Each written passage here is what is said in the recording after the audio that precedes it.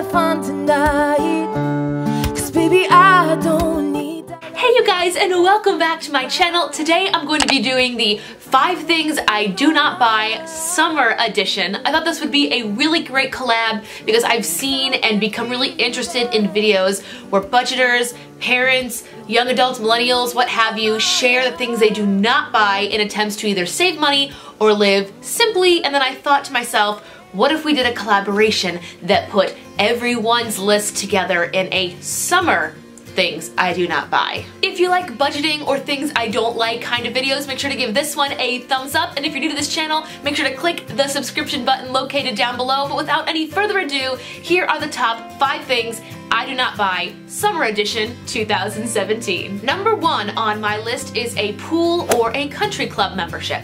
The condo that I recently bought has a pool that we all share, like a community pool, and a single tennis court, which kind of alleviate the need to go out and get a membership anywhere. But if you do not have that luxury, I recommend finding like family or friends who also have a pool and kind of making it like a day. Like if you guys plan to have a picnic together, then you can go to the pool or use tennis courts, whatever you like to do in the summer. Personally, I don't see the point in having a membership. If I had like a family and I had kids that wanted to go swimming and I didn't have access to a pool, I would get it. But even so, memberships can be really pricey, so I nixed that one when I found a place that already had a pool, and it's actually really nice. Number 2 are car washes or those in-car cleaning services. I'm not exactly sure what they're called, but it's where you like drive your car up and they wash it and then somebody opens the door and they like vacuum and throw your trash out. For me, if I need my car washed, I just write it into my schedule, like go to your mom and dad's house. They have one of those like shop vacs that helps you clean out your car. And then I use their hose and just kind of hose off the outside. Some people even just wait until it rains and go driving on the freeway. Not that extreme, but if I need to get my car washed, it's not that they're particularly expensive, it's just I have the time, I don't have an excuse to not do it, so I just make the time, go outside, maybe work on getting some sun, because I'm still white. But no car washes and no in-car cleaning services. Number 3 was the hardest for me to put on this list, and it was treats from the ice cream man. You know, that truck that drives by and plays all the goofy, corny music, and you run outside and you pay $5 for ice cream and you're really excited about it? Well, it was ruined for me when I went to the grocery store and saw that pints and big containers of ice cream were like $1, and I went and spent $5 for a single scoop and a waffle cone. I do like the ice cream man, not dissing him. He has a really great job. He goes out and gives ice cream to people. But for me, in my summer budget plans, I do not purchase ice cream from the ice cream man. Number 4 on my list are movie theaters. Now, I don't go to the movies year-round, but particularly in the summer when it's really hot, people like to go to the theater because it's air-conditioned, they can get a drink and a snack and go see a show. My personal way of getting around that has actually been to go onto social media or events pages here in Columbus, Ohio, my city where I live. They have a lot of free evening showings of like classic movies. Sometimes those classic movies are playing in like old theaters or even on like projections in the park. Or there's a really beautiful spot in the city which I love called the Scioto Mile. They have like a big screen they'll project like over the river, so you can sit on this hill and bring a blanket and food and your friends and watch a movie completely for free. Not to mention, this is brought up in a lot of budgeting videos, so I won't hit on it too hard.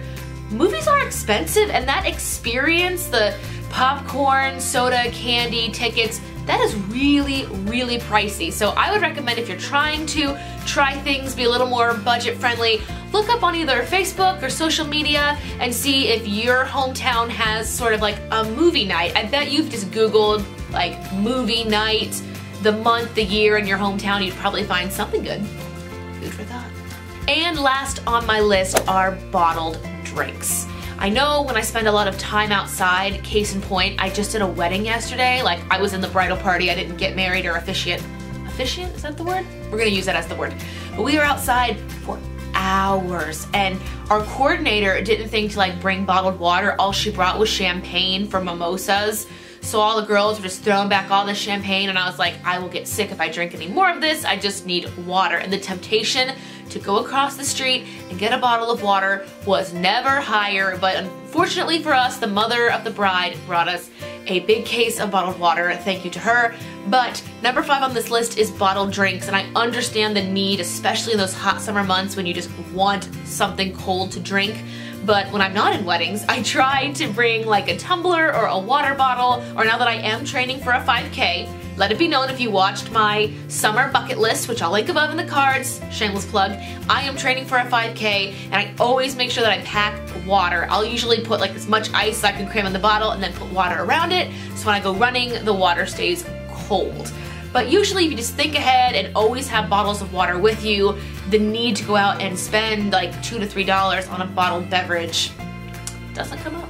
Anyway, those are my top 5 things I do not buy summer edition. Like I said before, this is a collaboration, so please check out the channel. They are listed down below in the description box, and I will also have a link at the end screen letting you see all of our contributors in a playlist if you just want to click so they all play automatically. Check that out at the very end of the video. Once again, thank you guys for watching this. If you enjoy this kind of content, make sure to give it a thumbs up and then leave me a comment down below letting me know what things you do not buy for the summer or the hot months wherever you live. I am gonna try to start putting my positive comments towards the top of my feed, so leave me a nice positive comment and I will make sure to pin it at the top of this video's comment section. Once again, thank you guys so much for watching. Have a great day and I'll see you in the next one.